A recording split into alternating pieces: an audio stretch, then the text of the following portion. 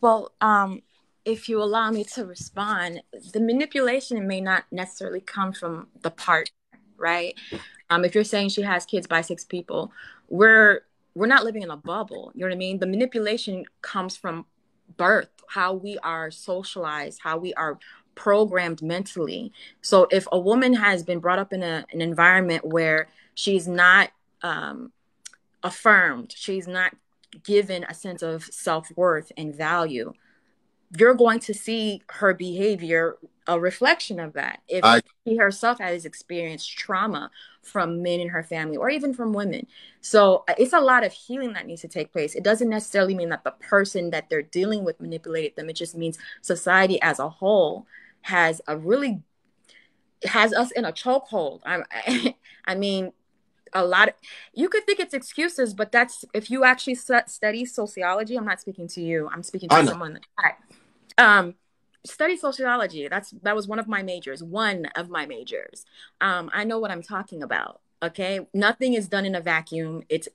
What you see right now was 30, 40 years in the making. So it's not going to correct itself overnight. But conversations like this is a start. But to be in denial about the factors that affect human behavior and make it seem like this person's just ratchet or they're just broken, people aren't born broken. This is part of what we've all co-created together through a lack of healing, through hurting people who and that cycle continuing. That's what we're seeing right now. So FL, Yes. over here, I'm very big on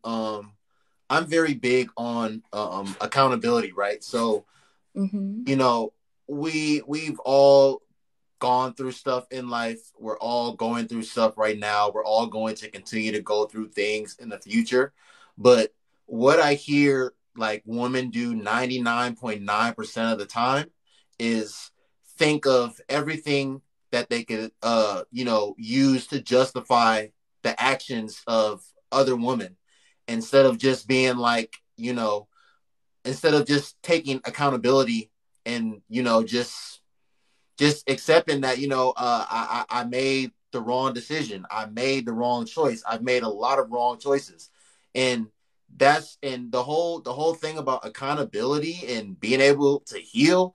Accountability is being able to look in the mirror and acknowledge that, hey, I made a bad decision, and now I have to suffer the consequences of the bad decision I made. And you accept it. When you accept it, now you can move forward accordingly.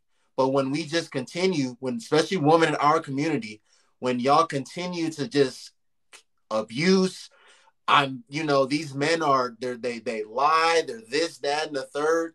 It just, to me personally, it be sounding like a bunch of excuses to like justify the actions that have been made. And it's not going to help those specific women move forward, and it's not going to help the community move forward when nobody can take any accountability.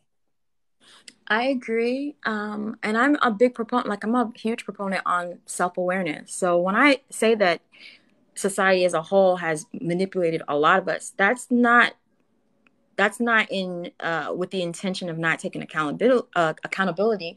It's to know the source. Because let me give you an example. If you were a nutritionist or a fitness trainer, I should say, and you have a client who lost all this weight because you told them they need to stop eating the way they're eating and they need to start going and working out because they're sedentary, whatever. If you look at the stats, those people will lose the weight and then for some reason gain it all back and then some, right? We Right. all know this. The reason why that happens is because they didn't get down to the root cause.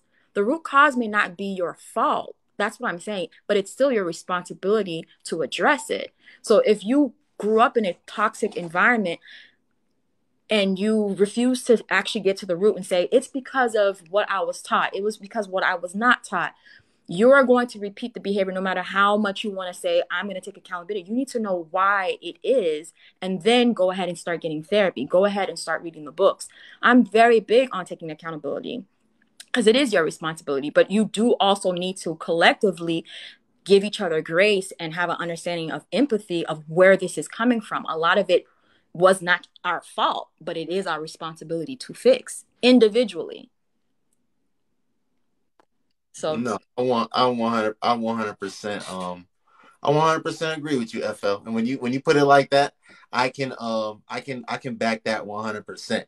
Are there any last words, any last things, because you got to hear two people talk before you. There may have been some mhm. things that we discussed that you didn't touch on. Is there any last thing that you want to touch on before I move on to the next person? No, I just want to say thank you. I know we just met yesterday. I appreciate the respectful dialogue, and I did learn some things from both the women who came on. I may not agree necessarily with everything, but I feel like growing is my goal, and I can't do that unless I hear different perspectives. So kudos to you. Continue the conversations, and maybe we can all kind of do our part. You know what I mean? Take the information and implement them in our lives and do a little bit better every day.